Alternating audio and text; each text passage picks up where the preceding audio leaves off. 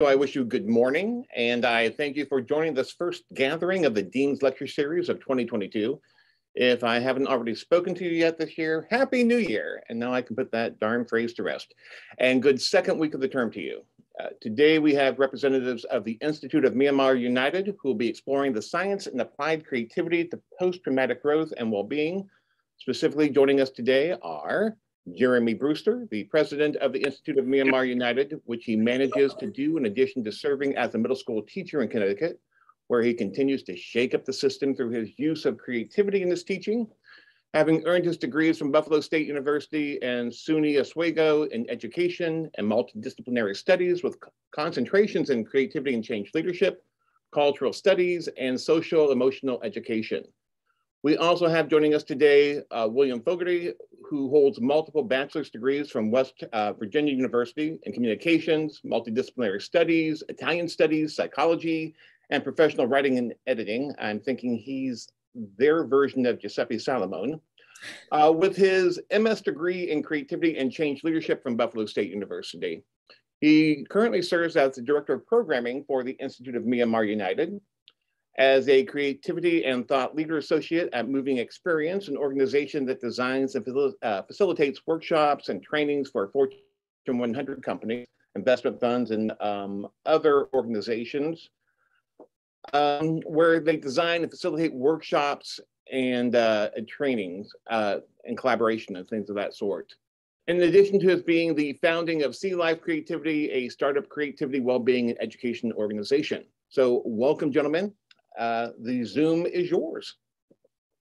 Well, thanks so much, Larry. I don't know that I've ever received such a glowing welcome, which is awesome, or an introduction. So yeah, today we're going to be talking about applied creativity and post-traumatic growth. My name is Jeremy, and this is my very good friend and partner, Will.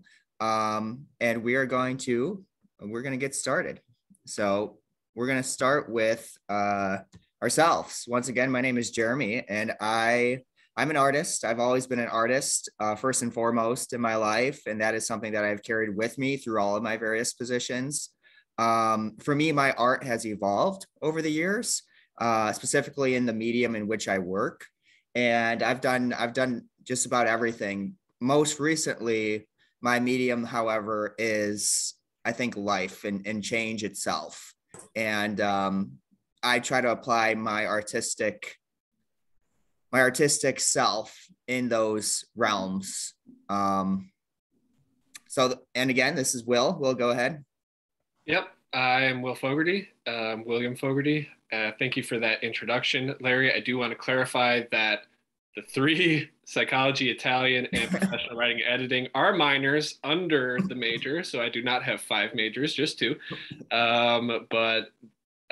Yes, I have had various and multiplicitous pursuits in academia, as well as being a multifaceted creative facilitator, creative expressionist, and all around, I like to think of myself as a creative human being. So one of the biggest things we're going to talk about today is creative expression. Now, our definition of creative expression is based on Addison's. And we believe that creative expression is when one can take from within themselves a phenomena, a sensation, a perception, a thought, or an emotion, and put it outside. They take what was once inside and through a process of creative transformation, represent it as a material act or thing. Now, put simply, what we believe is that an artist is somebody who explores and expresses feelings that they have within themselves through an artwork, which are then felt by a viewer. And in a nutshell, that's what creative expression is. So now that we've kind of looked at what is creative expression, it's also important to explore the why behind creative expression. And for some of us, and for some times in our lives, we can just be creating to explore the well-being benefits or the enjoyment benefits that accompany being a creative person expressing creativity. So as you can see here, there are a ton of positive well-being outcomes associated with engaging in various forms of creative medium, I can let you read some of those for yourself. Today, we're really going to be zooming in on visual arts and expressive writing. So visual arts, as you can see here, some of the positive benefits are reduction of trauma, depression, and trait anxiety symptoms, while through expressive writing, you can see the overall improvement of physical health, including reductions in physicians' visits and better immune system functioning. So just by creating and creative self-expression, there can be really positive well-being aspects. As Will and I got older, we realized and became aware of the fact that our endeavors in creative expression extended beyond the enjoyment that we received from doing so and the general well-being outcomes that we felt as a result of doing so. We realized that we engage in creative expressive acts as a means of coping. And as we got even older, we recognized that this phenomena is in alignment with an idea called post-traumatic growth. Now, post-traumatic growth, according to Tedeschi and Calhoun, is the retrospective perceptions of positive psychological changes that take place following experiences of highly challenging life circumstances. Put simply, what this means is that there is the opportunity for one to become stronger in a variety of domains following a traumatic experience. Yep. So now that we've kind of given a qualitative introduction to both creative expression and post-traumatic growth, it's time to dive into the research and say, okay, what are the actual findings related to this domain of psychology? So first, we're going to zoom in on how PTG works. And that starts by looking at the traumatic event, and more specifically, the effects of the traumatic event. So, and even preceding that a little bit, we want to look at how we navigate the world, which is that we have an assumptive world built of schemas and heuristics and other cognitive processes, which allows us to go about our daily life making assumptions and thinking that we know how the world works. When a trauma comes along, that can present a major challenge to the person's understanding of the world, especially related to assumptions regarding the benevolence, predictability, and controllability of the world. In other words, one's safety is challenged, as well as one's identity and sense of what will happen in the future. And highlighted at the bottom of the screen is the understanding that such threats to the assumptive world, which we have created to navigate our daily lives, are accompanied by significant levels of psychological stress. So there's the impact of the trauma, and then there's also the impact of what the trauma does. And put simply, what trauma does is it shatters. It shatters our understanding of the world and in turn, our perception of who we are. Now, this occurs because who we are is intricately related to how we understand the outside world.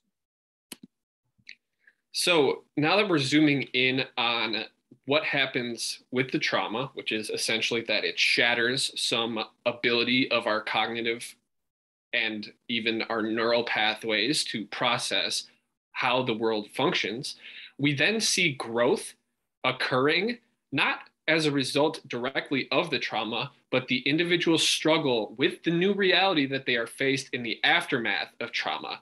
And it's to the degree to which people are able to cognitively rebuild and to take into account the changed reality of one's life after the trauma that makes people create new assumptive worlds, which are more nuanced, more integrated, and ultimately more resistant to being shattered. These results are experienced as growth. So while we've kind of talked about the conceptual background and the theoretical background, we're also going to look at a case study and zoom in on how this actually applied in my own life. So first, we'll look at a life-changing trip that I took to France. And this was part of the assumptive world that I was operating under. I went to Nice and I had a life-changing experience. I was not all that happy studying abroad in Europe at this time. I was feeling lonely. I was feeling frustrated by the slower pace of life and how I couldn't be as productive. And ultimately, it was a trip to this city, taking a walk along this incredible promenade and getting to experience a slower, more integrated, more appreciative instance of life that ultimately changed my worldview. It changed my life. It allowed me to be more deliberate, to slow down, and to appreciate friendships and relationships at a deeper level because I wasn't running around everywhere like crazy. What happened then was a traumatic event happened, not to me directly, but was an event that impacted me very deeply at a psychological level, which is that there was a terrorist attack on Nice, France, July 16th, 2016. And where I was at that time, I still remember, is I was walking around the streets of Amsterdam when I got a notification on my phone. And it was psychologically very distressing. And part of the reason that it was so distressing is that, going back to what we just discussed, it really shattered some of the assumptive world and the world that I was currently navigating. So before the attack, I had kind of had this implicit assumption that the places I travel to are completely safe. I'm not in danger while traveling Europe, and nothing tragic will happen to the places I love. On the night and in the aftermath of this attack, I had to grapple with a reality that contradicted my assumptive world and the accompanying psychological distress of grief, anger, fear, resentment, rage, and all these other psychological variables that were challenging to deal with. What it ultimately led to, with time and with processing of the event, is a cognitive rebuilding. So what I'm highlighting here, well, first I want to call attention to the right side of the screen, which is a beautiful memorial to the victims of the attack. And, you know, kind of as a way of demonstrating both the reverence I hold for all the lives that were lost that day, but also, you know, I'm going through an event that isn't of that magnitude. But nonetheless, I'll return back to the psychological variables and sort of looking at how this unfolded. Before you see some of the words that I highlighted, the places I travel are completely safe. I am not in danger. Nothing tragic will happen. After this, I had a more resilient worldview that I was able to build over time, which is the places I travel to are relatively safe. I am most likely not in danger, but I might be. And tragic events happen anywhere, can happen anywhere. And it's good to appreciate good things while they last, which is ultimately leading to a more appreciative and positive worldview.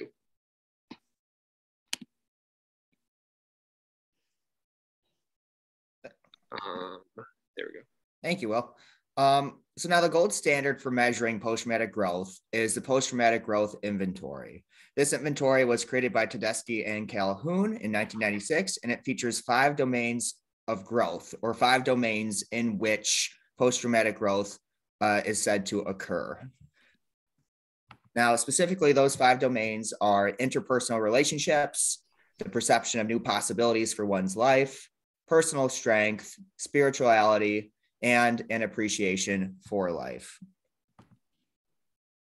So the first domain, interpersonal relationships, arises from the realization that the support of other people is necessary, and from the resulting sense of increased closeness in relationships. So in my example, I experienced a very close relationship with an English teacher who I shared the experience with. And also when I was in Europe processing over the phone with family and friends, I realized that I could rely on my social support system and not have to mourn by myself. The second domain in which post-traumatic growth is measured and said to occur is the perception of new possibilities for one's life. It is said that when the experience of trauma, when we experience trauma, it is possible that it can lead to new options previously not considered, including the discovery of a new life path. So again, some new possibilities that emerged with the cognitive rebuilding was using creative expression to commemorate and memorialize important and challenging times in life, being inspired to return to Nice again in the future, and having a worldview that accounts for anything that can happen. Now, the third domain in which post-traumatic growth is measured is in personal strength. And this springs from the traumatized person realizing that they are stronger than previously thought due to the survival of their ordeal. So part of this personal strength I experienced afterwards was the ability to integrate grief, anger, and loss into a beautiful form of creative expression, which again, I will show a little later. And I also had a determined resilience not to be off-put or to have my travel plans or my life plans interrupted by fear of what might happen, and that I had a new appreciation for the preciousness of the experiences that I was able to undertake. The fourth domain in which post-traumatic growth is measured is spirituality. And this is in reference to an increased faith in higher power and thus a greater understanding of spirituality. So this is a good point to highlight how the PTGI works. Individuals can score higher or lower in any of these domains, which are all related to post-traumatic growth. Based off my experience, I think this would have probably been the lowest domain if I were to take the PTGI to measure my post-traumatic growth. This would probably be the lowest. I did experience an increase in gratitude, which is a spiritual variable measured in other psychological studies. So I had increased gratitude for my time there, as well as my safety while traveling. Then the fifth domain in which post-traumatic growth is measured and said to occur is an appreciation for life. Growth in this domain manifests as a revision of life's priorities and a new appreciation for life's preciousness. So in my application and experience of post-traumatic growth, I was able to appreciate the positive memories I had of Nice and not being interrupted by a traumatic event of this proportion while I was there. A new appreciation for the preciousness of life, that you can be going about your everyday life and something like this can happen, and to a place that I loved. It was very startling, but I also did experience a deepening of appreciation and even appreciating the beauty that can come out of pain through creative expression. Thanks, Will. So in addition to researchers having identified the domains in which post-traumatic growth can occur and consequently be measured, they have also identified contributing factors to post-traumatic growth. We've talked a little bit about the challenge to core beliefs. In addition to that, other factors include rumination, disclosure, and sociocultural influences. Great. So the first factor, I'm sorry, Will, go ahead. No, I was just gonna speed it up a little bit and just do that one, since we've that's fine. Okay, cool, thank you. Next, we're going to take a little bit of a deep dive into factor 2, rumination, which is one that we as human beings can exert the most voluntary control over to some extent. Rumination here is defined as re-examining of the traumatic event and related issues as a means of processing. So in the PTG literature, rumination is broken into 2 categories and 2 subcategories. The first is intrusive rumination, and the second is deliberate rumination. And these can be measured soon after the event, as well as recently, or more recently in time, or in other words, farther away from the event happening. So intrusive rumination is unwanted thinking that happens without the person wanting it and is likely to be distressing. Intrusive rumination is likely for most trauma survivors soon after the event. So again, looking at the time dimension, soon after, intrusive rumination or unwanted thinking is likely to occur. And part of this is related to the neuroscience of intrusive rumination. So experiencing a traumatic event essentially leads to a stamping in of the vivid sensory images of the event, which then get fused together with the corresponding emotions at the level of the amygdala. So the amygdala is part of the brainstem or the reptilian brain. It is precognitive, and therefore memory fragments that are stored at the level of the amygdala can persist for months, years, or even decades, intruding periodically into awareness without being integrated into conscious declarative memory. So again, this is the type of rumination that is harder for individuals to deal with, mostly because it disrupts their life with unwanted sensory images of the traumatic event as it happened. And this is another important finding, is that even less direct exposure to the event, as through vivid descriptions or eyewitness accounts, can evoke similar responses. So that's the way that you can kind of have this traumatic experience without having to witness it directly. The next is a little bit more hopeful, which is we're going to zoom in on deliberate rumination, which is intentional reexamining of the traumatic event and related issues as a means of processing. It can include reflecting on events, trying to understand them, reminiscing, and trying to find solutions to life problems. And it can also involve thinking about possible positive repercussions. So now that we've kind of defined these variables, we can zoom in a little bit on the relationship that occurs between post-traumatic growth and rumination, which is that PTG is theorized to occur for individuals who move away from intrusive rumination and enter into more deliberate ruminative processes as time since the event increases. So in other words, the hope is that by entering into more deliberate ruminative processing, and beyond hope, there's evidence that shows that moving into more deliberative ruminative processing as time increases since the event can lead to higher experiences of post-traumatic growth, which again is the ability to come back stronger from a experience of trauma. Some more rumination findings, and again, all the sources are at the top of the page here, and this slide deck can be sent out to anyone who would like after the fact. Some other findings are that deliberate rumination is significantly and positively associated with post-traumatic growth. So as one goes up, the other one goes up. More deliberate rumination related to more post-traumatic growth. And PTG was also shown to result through deliberative ruminative thinking soon after the bereavement. So this is actually part of the reason that we decided to do a case study on representing this, is that I engaged in deliberate rumination the night that I found out about the Nice attack. So here is a poem, which is a representation of my desire to deliberately ruminate, process, express the event. And of course, I used creative expression, which is one of the key variables that we'll be showing in the next section to do so.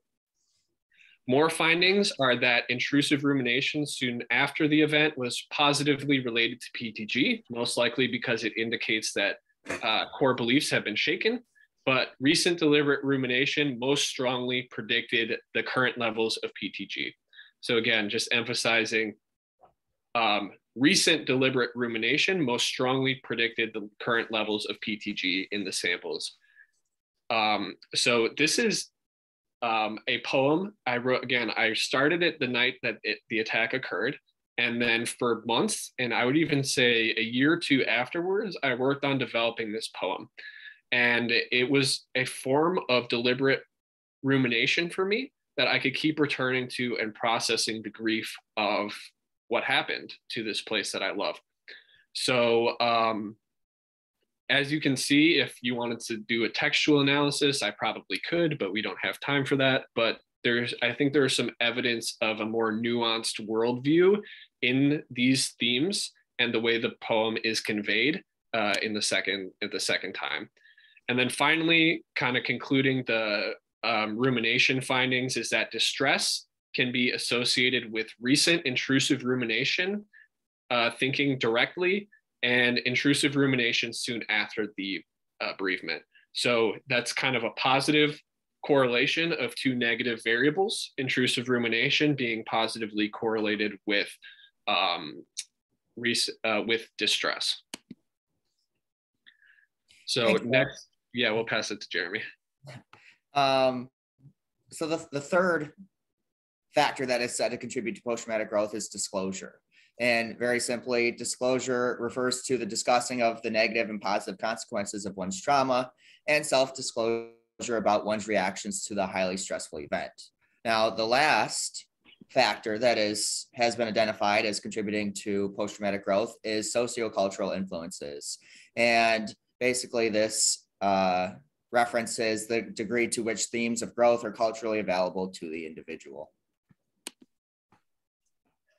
So as a result of this literature and this final finding, which we'll share with you, that Tedeschi and Calhoun are who are kind of the preeminent post-traumatic growth scholars, have suggested that this organically takes place in up to 50% of people. So up to 50% of people who experience a traumatic event can experience or may experience PTG.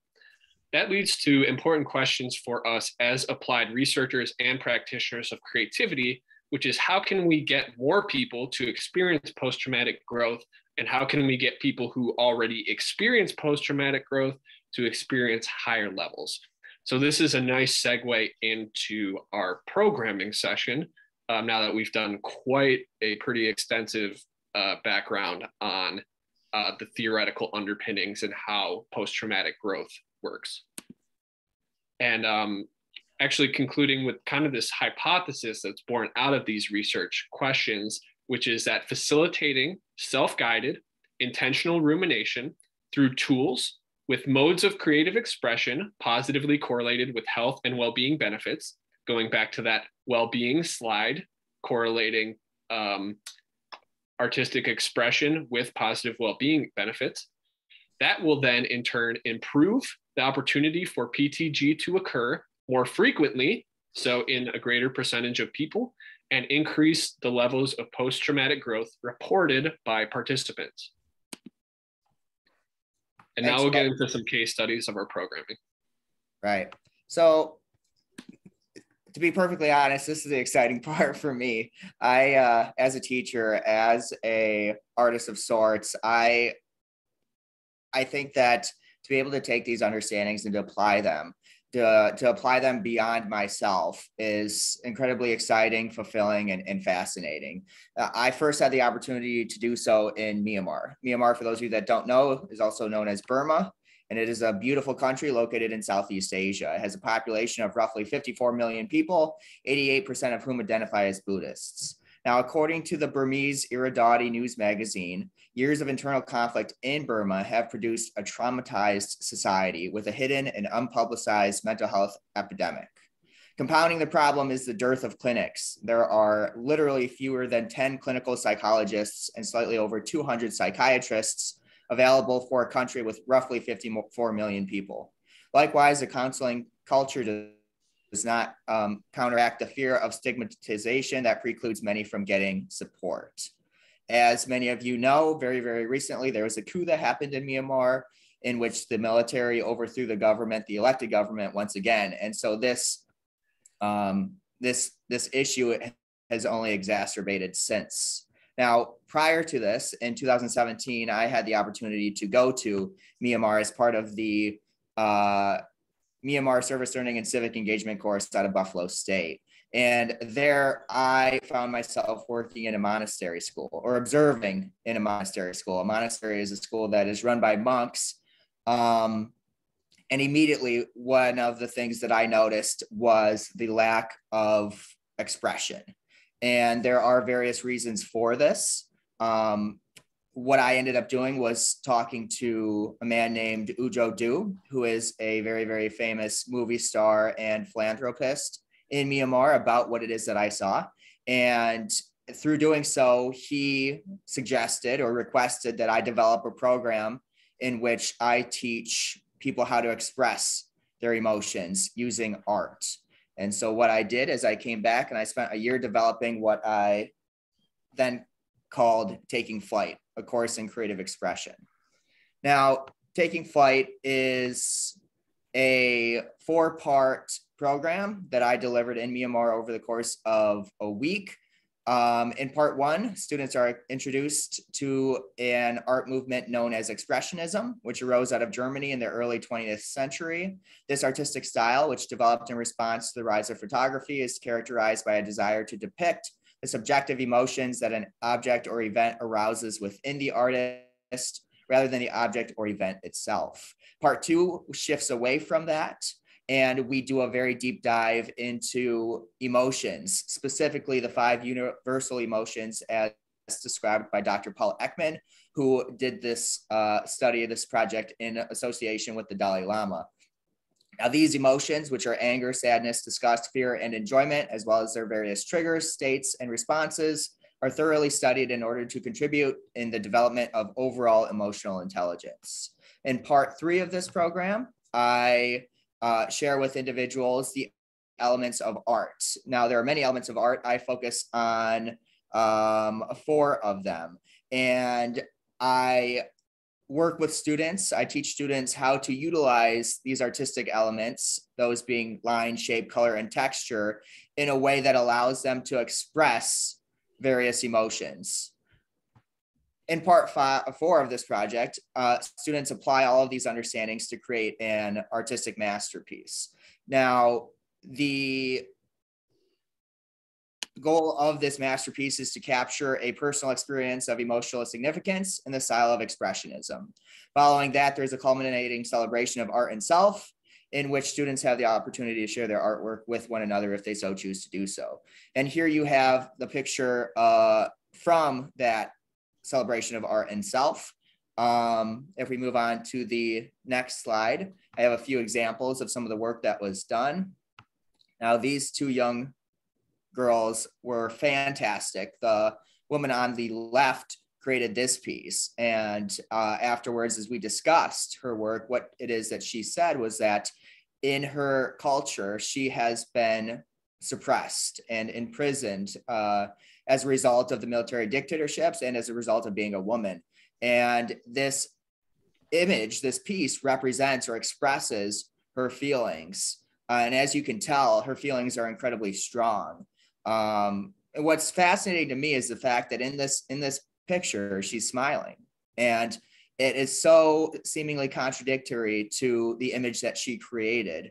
But in a minute, I'll share with you, I believe, why it is that she's able to smile, or why she's smiling so brightly in this image. Now, this woman on the right produced a similar piece, or a piece that represents something similar. And this piece really is representative of her struggle to fit in. So on the left, you can see that there are very tightly aligned puzzle pieces, which seem to fade into chaos or disaster or catastrophe as we move to the right of the image. She too shared afterwards that she struggles to find a place within this culture as a woman and as a young person who has experienced a military dictatorship that is incredibly strong and suppressive. Now, this next slide is powerful. This is one of my favorite students. He produced this piece, and after doing so, he wrote what it is that I have outlined on the right here. And essentially what he said through this is that in coming here, we all have given him the strength to show his expression, as he refers to it. He said, before I came to this program, I wouldn't show my feelings, and I just kept my feelings in my mind. He mentioned that we all give him the strength, or had given him the strength and the way to express. And 2, here you see his smile. And that's one of the strongest pieces that I found, is the genuine happiness and relief and feelings of joy, which he has represented here. Literally, he said that those colors on the top of this image represent the joy that I feel in expressing my emotions. And it's a powerful thing. So I taught that in Myanmar, and since I have revised it based on the feedback that I received, in moving forward, some of the additional applications that I'm hoping to carry out is to apply this in general classrooms. I'm hoping to also apply this within specific support groups as part of recovery programs, at facilitative events or retreats. And additionally, I'm hoping to replicate this program using different creative modes of expression. So here we've really focused on visual art. I believe that this same program can be delivered using musical expression. I believe that it can be delivered using creative dance or creative movement expression, writing, and various other things. Thanks, Jeremy. So I'm going to share a little bit about a tool that I developed in interest of time and wanted to give you all the opportunity to ask questions at the end. I'm going to zoom through it a little bit. Just know that this tool is derived from creative problem solving.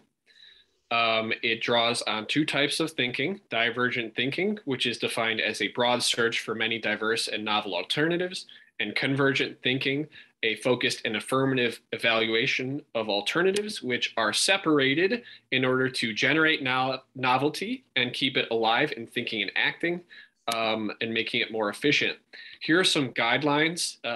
Won't have time to get into those today, but just know that in addition to separating divergent and convergent thinking, you are also asked to follow these guidelines in order to help you do so, to help structure your thinking and to make it safe to engage in these types of thinking. And there are also specific divergent and convergent thinking tools. So brainstorming is a popular and well-known divergent thinking tool meant to generate many options. And there's a convergent thinking tool called intuitive highlighting, by which you use your intuitive gut feelings to select the most promising ideas. So you're generating and you're selecting. I used those foundations to design a facilitative tool called Freeing Writing, a facilitative health and well-being tool, as my master's project. So Jeremy and I both used our master's projects as forms of therapeutic, not therapy, but therapeutic creative expression with positive mental health and well-being outcomes. My tool in particular combines intrinsic motivation, creative problem solving, thinking tools and guidelines, as well as the health and well-being benefits of freeing writing in order to empower others through self-knowledge and discovery.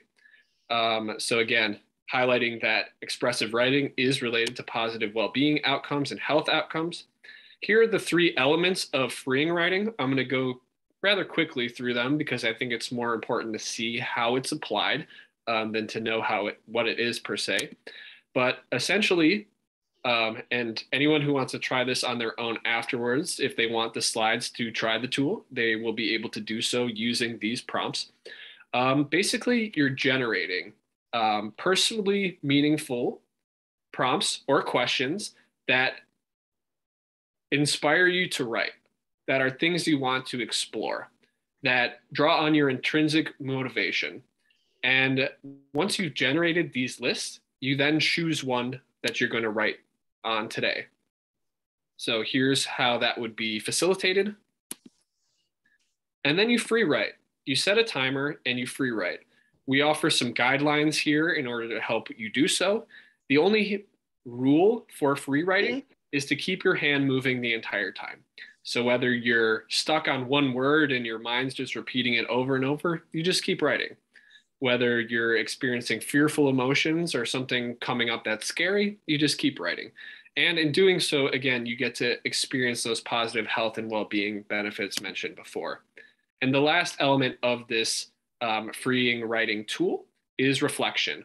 And you might think of this as deliberate rumination from the post-traumatic growth review that we did. And the user, again, gets to use their intrinsic motivation to experience whichever of these methodologies that they wish to do so. Again, here are some other additional applications. It can be a regular life practice, part of a facilitative event or retreat, or it could be incorporated into a curriculum like we are going to show next. Thanks, Will. So what I did as a classroom teacher is I teach English in 6th grade, and I had to do a unit on personal narratives. And what I realized is that there is so much more potential than what the curriculum was asking me to do on its own. And so I took Will's tool and I converted it into what I call micro moments. And micro moments to me are memorializing transformative moments for health and well-being. So in short, what I realized is that we can break down important or potentially transformative life experiences into a series of micro moments, right? I have an example here that I did, and this is my evolving perception of the end of life. My grandmother had passed away earlier last year, and I took this opportunity along with my students to explore that. And what I did is I broke down that 2-week process into a series of important micro moments. Now, to do so, I utilized some of the creative principles that Will had mentioned, divergent and converging thinking and brainstorming. And I came up with these, what do we got here? 4, 5 crucial or transformative micro moments within that experience. Now, one of the biggest things that I realized is that there is a difference between summarizing and really storytelling, right? And so if we move into the next slide, I have an example here. What I see with my kids is that they summarize an event. And I think that cognitively, that is how they make sense at that age of events that happen. And so I did something similar here as an example. Initially, I said, then my grandma told me that she loves me. That was one of my micro moments that I had identified within that experience. And through a process of freed writing, in which I utilized some of those principles, and we also engaged in peer feedback and a few other techniques, I was able to transform my summary of that micro moment into a story, as you can see here. And this is one of my favorite pieces of writing that I've done. Grandma's shriveled face looked up. As her eyes met mine, I felt a familiarness that I had not felt in many years. In that moment, I was small again, and she was both strong and sweet, like a perfectly ripe strawberry. I love you, Jeremy, she said. And even still, it gets me, right? And I'm not getting choked up because I'm hurt by it. I'm getting choked up because it was such a beautiful moment. And it took me to dive into it deeply and to transform it from a summary and express it instead as a story, as a beautiful story, which is really what it was, that allowed me to move through it and to develop this appreciation for that moment, right? Now, what's so beautiful, though, is I was able to do this with my kids, right? And so here we have another example. And on the left, we have what she initially wrote, and this is her summary. She said, I held him. She wanted to discuss the passing of her cat, right? And this was one of the micro moments that she identified within that experience. I held him. And so she, too, went through this process that I helped to facilitate, and she converted this summary into a story. And you can see here, I'll read this because this is absolutely beautiful. I held him. The sunshine emerged from the window as I stroked his harsh hair. I thought to myself, I guess this is goodbye.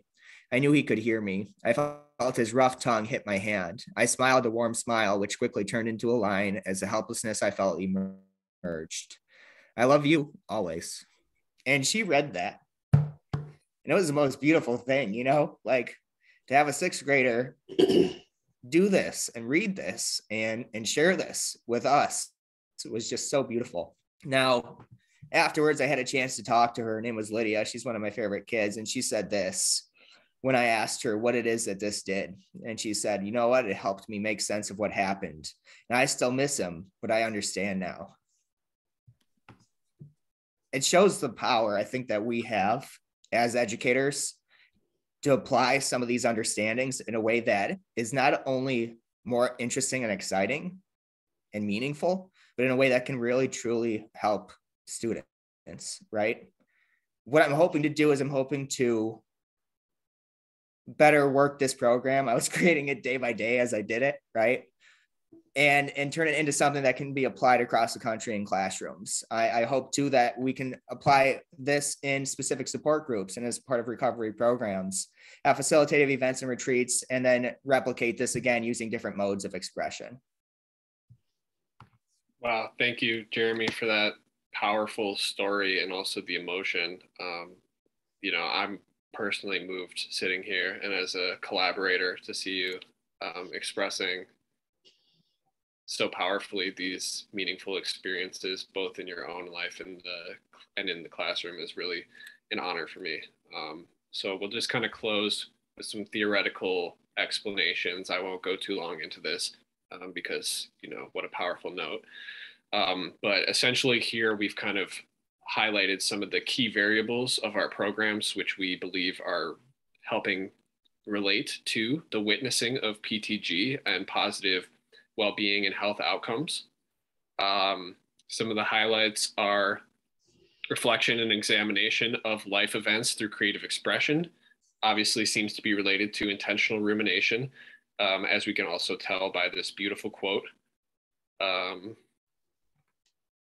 Creative expression helped her to deliberately ruminate and make sense of the world around her, and specifically a traumatic event. So I think that's the main highlight to hit there. Our conclusion is that there's a strong theoretical, qualitative, and case study evidence that supports a significant relationship between PTG, health and well-being variables, and the applications of our applied creativity tools, taking flight, freeing writing, and micro moments. Here's a proposed model of how that works. Student's life, trauma, challenged assumptive belief, creative self-expression experiences through our tools, or any tool related to creative self-expression, activating one or more PTG dimensions, which will lead to PTG being recorded.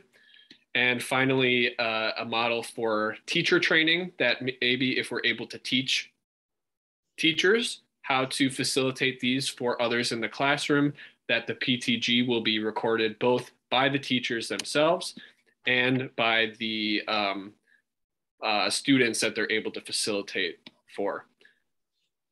So in closing, what we hope to do next is measure what specific PTG health and well-being variables are impacted by our tools, and also explore the question, can training teachers to deliver our applied creativity tools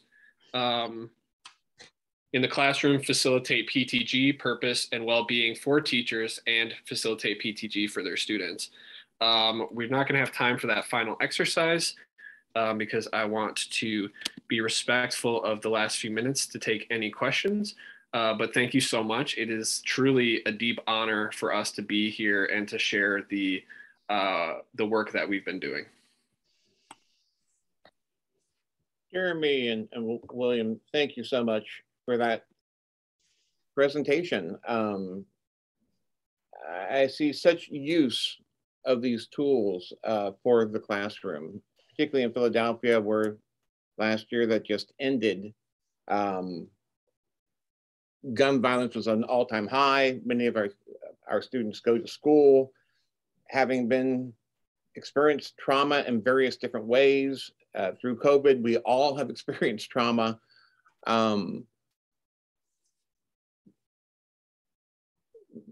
Can you share, you gave some practical applications, but how do we get that word out to folks?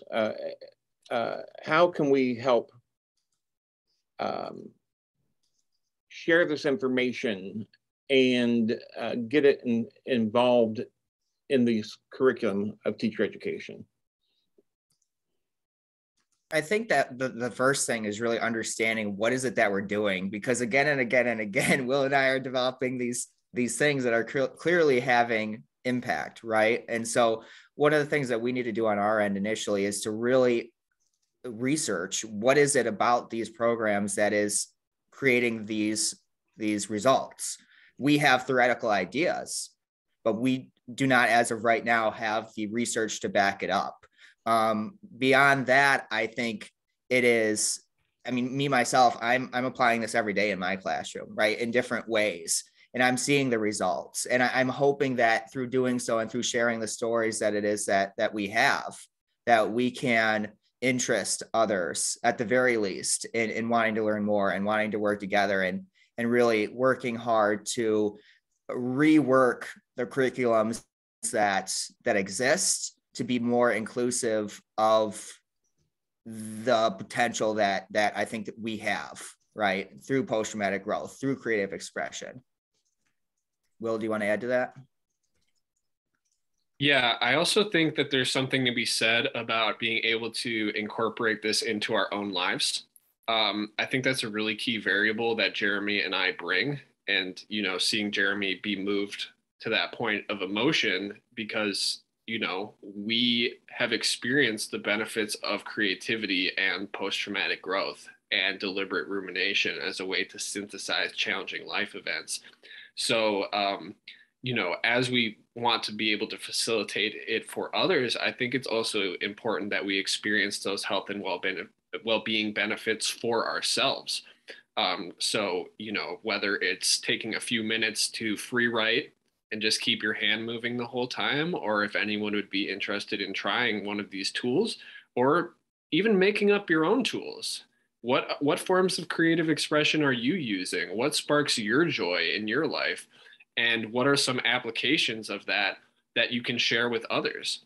So I think it really comes down to, you know, what can we do at a personal level to integrate this and our understanding in a way that's non-theoretical, which will then translate to us being able to bring this authentically to our own classrooms, to whoever it is that we're talking about it, and kind of spreading the word through our direct, powerful experiences and the stories that we're able to create as a result of it. I have two questions. Number one, in our own lives right now, our democracy is being threatened by fascism. I see an application of your work to have better understand what's going on and have some tools to deal with it. My second question deals with self-directed learning, also called unschooling, which is a national movement. And one of the things that our Center for Translational Research is hopefully involved with is to bring research into the hands and access of the end user, which it is not. So in terms of distributing your knowledge, I would think one way would be to write an essay applying what you're doing to what are these two areas, which are, well, especially the fascism overtaking our democracy is a real threat. Thank you. I think so too. I agree. And I think that, as I had mentioned, one of the biggest things is simply taking the time to understand what's happening in life, because life goes by so quickly and so much happens. I mean, how often do we just summarize, right? As opposed to really taking the time to understand and to process and to make sense of. And I think that in both of the examples that I shared, taking the time to creatively express those micro moments or those experiences allowed me to more wholesomely and fully understand, which in turn provided me with a new worldview. And I think a more mature, a more wholesome worldview. And I think that today, to your point, Dr. R, so much is happening so quickly. When do we have the chance? When do we have the opportunity to make sense of it? Yeah, I think there's also something to be said about our tools being self-directed and self-guided. So, you know, if we were facilitating a tool about, you know, something that is provoking anxiety for you, you are completely empowered to choose that topic. So if it's, you know, the threat of fascism and you want to explore that through writing, you can generate creative questions using divergent thinking. What might be all the ways of phrasing this that get at the heart of whether it's my fear, whether it's my anger, what is the emotion I'm trying to express, and then allowing your own internal dialogue or your own internal processing of the event to lead you to expressing it in a way that, you know, is aligned with your goals, whether you want it to be persuasive, whether you want it to be expressive, whether you want it to be abstract or applied. You kind of have the ability to apply it how you want with the issues that are most important to you, whatever those issues might be. But specifically in the case of fascism, that would definitely be a possible application.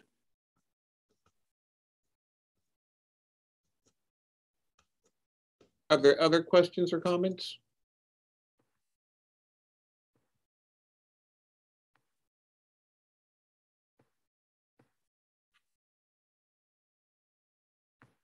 I just wanted to say, hey, Larry, I thought that was a wonderful job.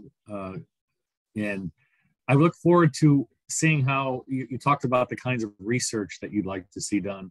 And so maybe engaging in a few discussions with you about what that research might look like, how to pilot this and create some of these, take some of these tools that you are working on and see how we could flesh them out into classrooms and working with teachers. And there's just a lot of potential and a lot of, I think, interesting activity that can be followed up on from your ideas.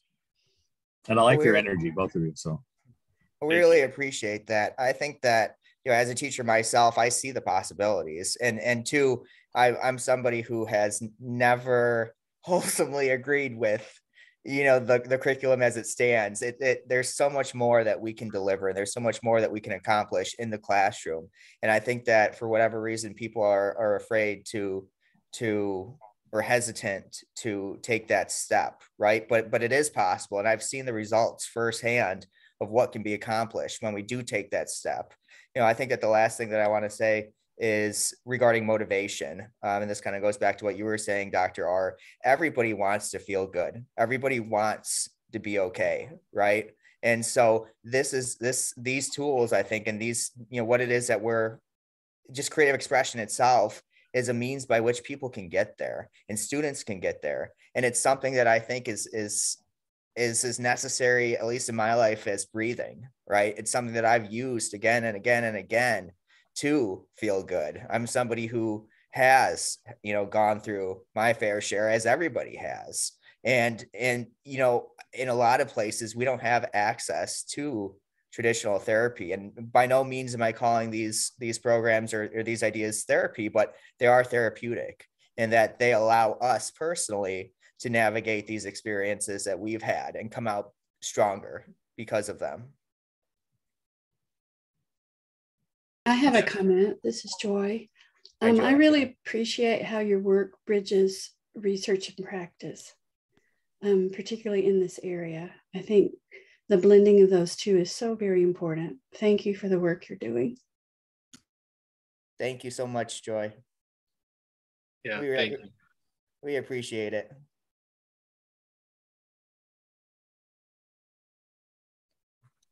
Any other questions or comments? Going once, twice, three times. So on behalf of the School of Education and behalf of Dean Hamrick and the attendees and those who will be watching the recording of this, which my classes will be doing, of course, I want to thank you, Jeremy and William, for sharing your insights and your work with us today. Thank you so much for having us. We really appreciate it. Yeah, it's truly so nice to meet everybody. And with that, Eric, you may close the recording.